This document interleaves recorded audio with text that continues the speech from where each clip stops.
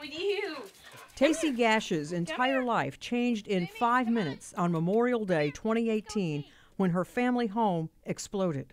Tacey and her husband Bill had just come home from grocery shopping when they noticed a strong smell of gas.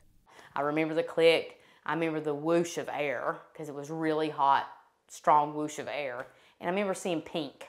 When I woke up in the hospital, I had burn marks that came around, looked like somebody done like that to my face. And it's because the fire had come around, clapped my face, and then moved on. The flames burned Tacey on 20% of her body. Her hands and legs were the worst.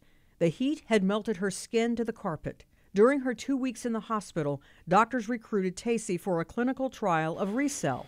It's a kit containing everything a doctor needs to take a small sample of a patient's own skin and turn it into a liquid with the cells needed to regrow new skin. Then it gets sucked up into a syringe, and then the syringe is outfitted with an atomizer so that you can spray it on. Tacey says the areas treated with the spray skin healed flatter, and the color is better than her burns treated with skin grafted from other areas of her body.